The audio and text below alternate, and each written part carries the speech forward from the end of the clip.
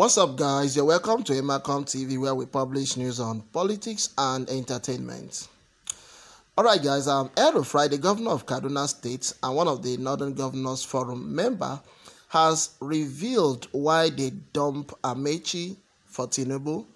Before this time, according to Elrufai, he said that they were rooting for Ameachi, and in fact, several governors had openly confessed to supporting Ameachi, and even Elrufai himself, when Ameachi visited Kaduna to get the support of delegates, when introducing Ameachi to those delegates, he said that Ameachi is Buhari's own right-hand man.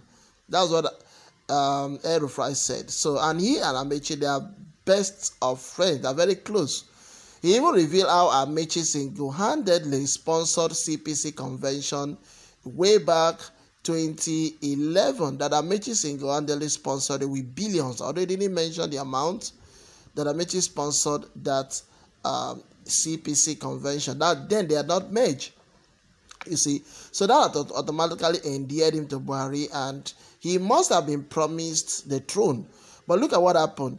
According to Elrufai said with the emergence of Atiku Abubakar, that they knew that Ameachi will not stand up to Atiku Abubakar, and they also know, according to him, he said that they had to dump, they were alternating between Ameachi and Osinbajo, those two projects. They were looking at, these two people were like a project, so they were alternating between both of them.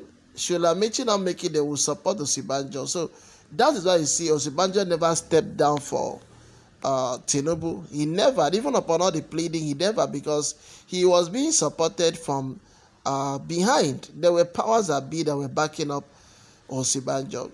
Now, Elrufai went on to say that with the emergence of Atiku Abubakar, they know that Ameachi nor Osinbajo will be able to face Atiku, that Atiku is a monster. So they had to opt for Tinubu, and that was why in just 3 days to the convention, they changed their plan and told Buhari to pick a successor from the south. And of course, you know that even the cabal in APC themselves, they were looking at Ahmed Lawan. They had their own plan as well, that the only person who will be able to checkmate Atiku Abubakar is to pick a candidate from the north. And the only candidate they had available was Ahmed Lawan. So that was why you saw what the APC national chairman did in picking Ahmed Lawan single-handedly. So, but the Northern Governors Forum had to tell the APC chairman they wanted to have a meeting with him. The APC chairman fled from the APC secretariat. He was never to be seen. But later, they went to his house around 1 a.m. in the morning. Imagine at midnight, the APC governors said they went to his house and told him that they reject Ahmed Lawan, and that they wanted to let him know that they are the ones in control of the party and not him.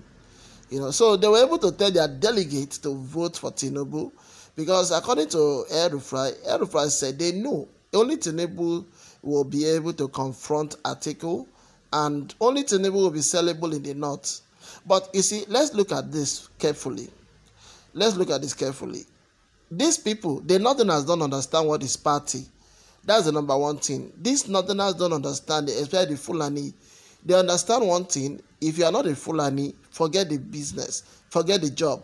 So they understand one thing: if you are a Fulani, they massively vote for it. They don't vote on party lines. They vote on individual basis. And Atiku here is a Fulani man, and they know him very well as a Fulani man. So that is where APC fear is. And if you notice, even APC had to shift their convention. They were supposed to have their convention on the 29th. They had to shift their convention to the 6th of June because of Atiku Wahala. They shifted it, to buy more time, So guys, looking at it carefully, you just know that these Northerners are not to be trusted. The information we are receiving is that even why they decide to choose Tinubu is that they know that he might likely die in office. And if he dies, do you know their plan now? They are pressuring Tinubu to pick a Muslim ticket. And the person who is favored for this Muslim ticket is Elrufai. In fact, Elrufai is at the forefront of the project for the for power to be ceded to the south, because according to information, is that he will be the vice president. So APC is rooting for a Muslim ticket and not a Muslim Christian ticket, because if you look at the north, who is the person, how many Christian politicians do they even have in the north? They don't have much. We have Dogara is a Christian. We also have Lalong, who happens to be the chairman, that's him there, the chairman of Northern Governors Forum. Lalong is the chairman of Northern Governors Forum, but he himself, they say that he doesn't have that much influence. Then we also have the Boss Mustafa, who happens to be secretary to the government of the federation. But he himself, he doesn't have that same thing. And that the only person you see is Elrufai. Elrufai is a Fulani man. He might likely. So APC are not looking at the sensitivity of the Union of Nigeria. They are looking at winning. That's what they're all concerned about, winning. So whichever strategy they want to do, they are planning to damn the consequence.